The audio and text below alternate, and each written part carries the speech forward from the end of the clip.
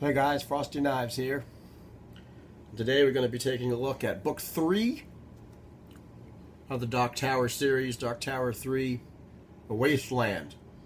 First, I want to apologize if I'm a little hoarse and disheveled because I've been sick for the last couple of days.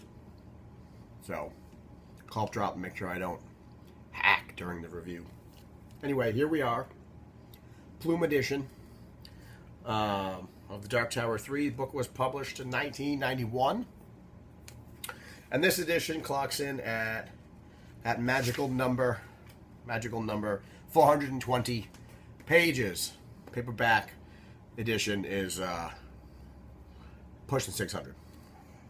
And I like the Plume editions because these come with color illustrations. Some cool color illustrations throughout the whole book. There's a cool picture of the tower.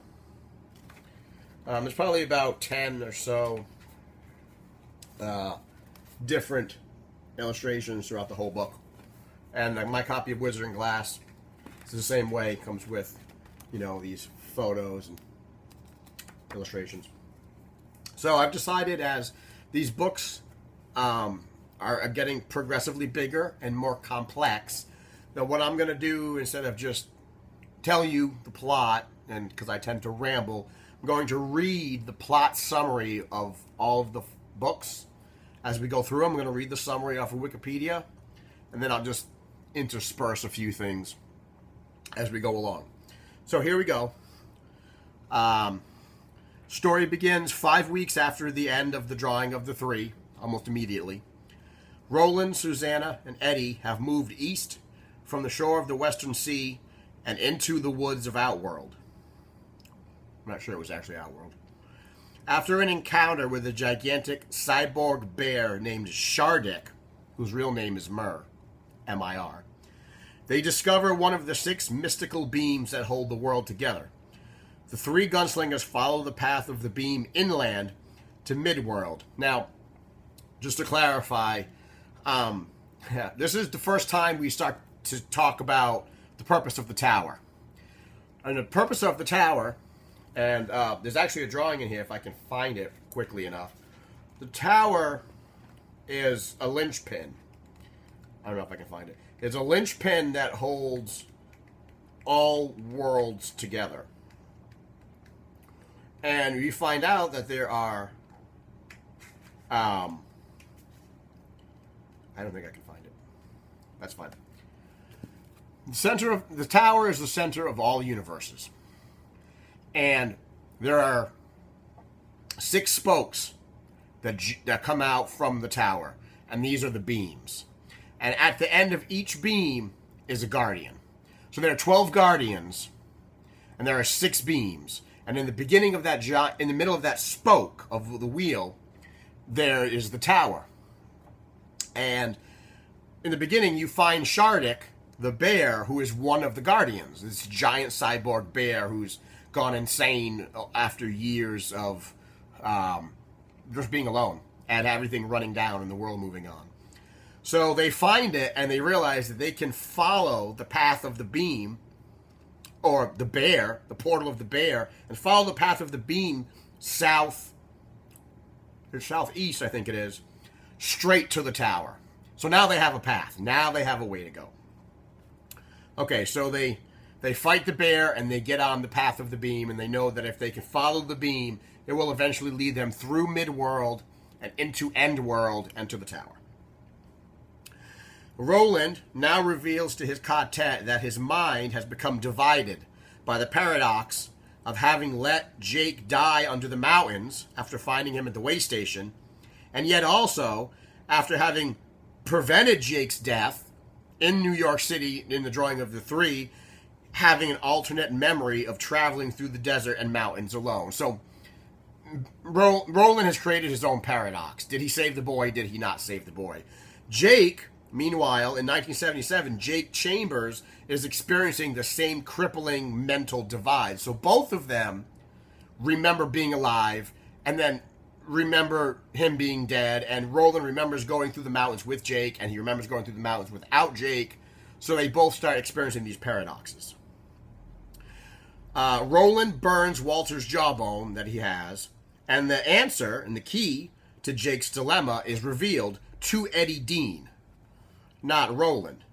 And Eddie must carve a key that will open a door to New York in 1977. So he takes a piece of... Roland burns the jawbone. It shows the impression of a key. Eddie sees it, and he grabs a piece of ash tree, and he starts carving the key. Jake, in a schizophrenic panic, abruptly leaves school. After purchasing a children's book called Charlie the Choo Choo, he actually purchases 2 books, Charlie the Choo Choo, and a book of riddles called Riddle Dee Dum, at a used bookshop owned by a man named Calvin Tower, who will become very important later in the books. Jake finds a key in a vacant lot where grows a single red rose. So he leaves school, he rushes through, he buys these 2 books, he's in this weird daze, he gets into this lot, and he finds a key. And he finds a single rose and a purple blade of grass. And when he looks into the rose, he sees all suns, the suns of all the universes. He hears the voices, and he sees pretty much all of existence in the rose. And we come to find out later in the books that rose is how the tower looks in Jake's world. So that rose is actually the tower. And they realize later on they have to protect it. But this is the first time we see the rose. So eventually, Jake is able to pass into Roland's world using a key that he found to open a door in an abandoned haunted house on Dutch Hill that they call the Mansion. The portal between the mansion and Roland's world ends in a speaking ring in Roland's world. During the crossing over, Susanna has sex with the demon of the speaking ring to keep it from attacking Eddie. Once the group is reunited, Jake's and Roland's mental anguish ends. Roland has now completed the task of bringing companions into his world, which he started with the drawing of the 3. Following the path of the beam again, the quartet befriends an unusually intelligent Billy Bumbler, which they call Oi, and he joins them on their quest. So now the quartet is complete. We got Roland, we got Jake, we got Eddie, we got Susanna, and we got Oi, the Billy Bumbler. And just a little side note, when it says that Susanna has to have sex with the demon of the speaking ring to keep it from attacking Eddie so that Eddie can draw Jake in, this is the first, during this book, we start to find out for the first inklings that Susanna thinks she might be pregnant. That becomes important too. In a small, almost deserted town called River Crossing, Roland is given a silver cross and a courtly tribute by the town's last ancient citizen. So they're walking down the path of the beam. They've got everybody. They pass through River Crossing. They spend a night or so there. They come to a river called Seine, the Seine River. They come to a bridge, and on the other side of the bridge is the city of Lud. Quartet continues on the path of the beam to Lud. Before arriving at Lud, the quartet hear the drum beats from the song Velcro Fly, which they call the God Drums, by ZZ Top playing from the city. Later, the drums are revealed as war drums or God drums, which Lud citizens fight to.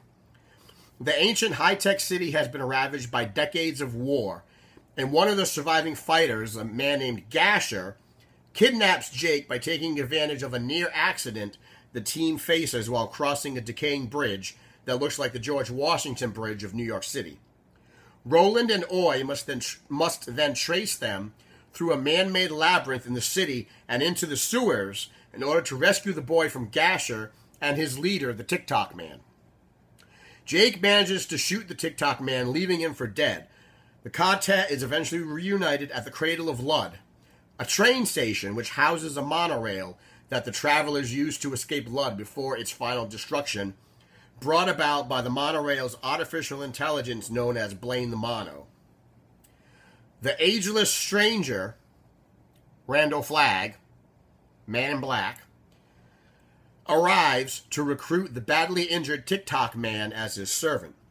Once aboard Blaine, a highly intelligent, computerized train, which is insane due to system degradation, and announces its intention to derail itself with them aboard unless they can defeat it in a riddling contest. It's a crazy train that loves to riddle. The novel ends with Blaine and Roland's quartet speeding through the wastelands, a radioactive land of mutated animals and ancient ruins, created by something that is claimed to have been far worse than a nuclear war, on their way to Topeka, the end of the road. Blaine's route ends in Topeka, which is an end world. So, that's literally how the story ends. They're on Blaine the Mono. They're hurtling. It's the biggest cliffhanger in the world. And it ends with them on this riddling contest. And the deal is, if Blaine answers all of their riddles, Blaine will kill himself and everyone aboard.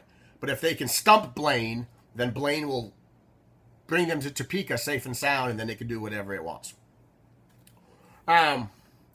So, I mean, this is a very well-paced book, a very fast-paced book, and there's we start to get a lot of explanation about Roland's world and the purpose of the tower, and how everything is interconnected. I really like the fight with Shardik. I really like looking back into Roland's world and seeing how the images of how Roland's world used to be compared to what it is now. I like the concept of the beams and the guardians and the purpose of the tower. And the purpose of Roland, we find out that Roland finally says that the tower is sick. There's a sickness in the tower. That's why all the worlds are being infected. And he's going to the tower to fix it. We have a full quartet now. And there's lots of things that have been laid in place for future novels. I've heard people say the middle of the book is a bit draggy because of the river crossing thing.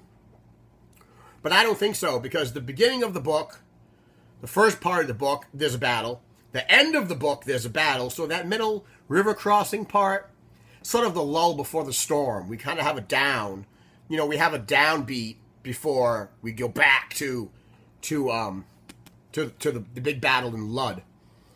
One of the things that the Wikipedia page didn't tell you was that before Blaine left Lud on his road to Topeka, he gassed the entire city of Lud. So there were thousands and thousands of people in that city, and Blaine gassed them all. Killed them. Killed the entire city, and left. Blaine is quite insane. He's just an insane talking mono. I've heard a lot of people say they didn't like the character of Blaine, but I do. This idea of technology gone bad, of technology gone so corrupt and crazy that it's like Skynet. What happens when technology turns on you, on its creators, and we kind of get that. Having read this when it first came out, I have to tell you, it ends on a cliffhanger, and oh my god, it's just such a shitty way to end a book, on a cliffhanger. Who ends a book on a cliffhanger? And then we had to wait years for Wizard and Glass to come out. 4 years maybe.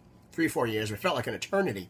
And we're all sitting here going, what are they going to do? So, the ending of the book, the fact that it ends on a cliffhanger, that could be a downside for people. And according to the afterword, it was a downside to Stephen King, and he was like, hey, don't blame me, that's how the book ends. So, that could be a downside. But fortunately for us, all the Tower books are out now, so we can just keep reading. There's really no downtime to it. But boy, when this thing first came out, and I got to the end, and I went, oh my god, what now? Now I gotta wait how long? We didn't know when the next book was coming out, and we just had to wait forever. So, that was more of a topical. It's not so much an issue anymore. It was back then. But I really enjoyed this book. This is probably my next favorite after Drawing of the Three. It's my next favorite. And I'm going to give this one 5 out of 5 because I think, just like Blaine the Mono, King was really starting to pick up speed with this book. The next book is Wizard and Glass. And it's one of the books that I don't dread, but a large chunk of it is Roland's backstory, which is fine. But Roland's backstory is a love story. So Wizard and Glass is really a love story. can be hard to get into. And it's long. It's really long. But I like the characters in this. I like the way they brought Jake into the world. I like the evil haunted house that tried to kill Jake and eat him, and Roland having to pull him through into Midworld. I like Blaine the Mono. I like the fact that the citizens of Lud are killing each other over Velcro Fly. It's funny. They're killing each other. As Eddie Dean actually says in the book, they're killing each other over a song that was never even a single. I love that. I love that whole description. So, I recommend reading this book. And I'll come back again after I finish reading Dark Tower number 4, Wizard and Glass. And as always, like, subscribe, thumbs up, share it with people. Hope you enjoyed this series, and we'll catch you again.